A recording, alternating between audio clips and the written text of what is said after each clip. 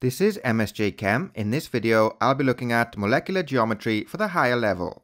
We will start by looking at molecules with 5 electron domains around the central atom. Our first example is PCl5, which is phosphorus pentachloride. By looking at the Lewis structure, we can see there are 5 electron domains around the central atom. The 5 electron domains are all bonding domains with 0 lone pairs of electrons. The electron domain geometry and the molecular geometry are both trigonal bipyramidal. The bond angles are 90 degrees and 120 degrees. The next example is SF4, which is sulfur tetrafluoride.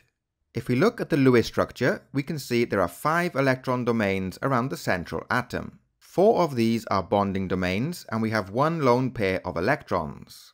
The electron domain geometry is trigonal bipyramidal. The molecular geometry is seesaw, and the bond angles are less than 90 degrees and less than 120 degrees. Next, we have ClF3, which is chlorine trifluoride. By looking at the Lewis structure, we can see there are 5 electron domains around the central atom, 3 of which are bonding domains with 2 lone pairs of electrons.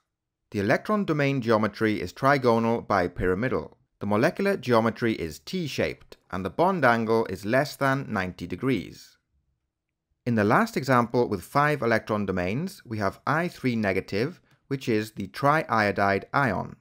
The triiodide ion has 2 bonding domains and 3 lone pairs of electrons around the central atom. The electron domain geometry is trigonal bipyramidal. The molecular geometry is linear, and the bond angle is 180 degrees.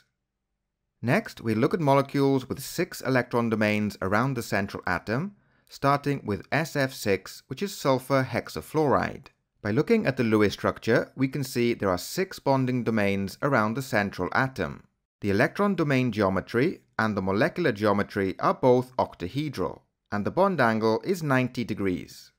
The next example is BrF5, which is bromine pentafluoride. By looking at the Lewis structure, we can see there are 5 bonding domains and 1 lone pair of electrons around the central atom.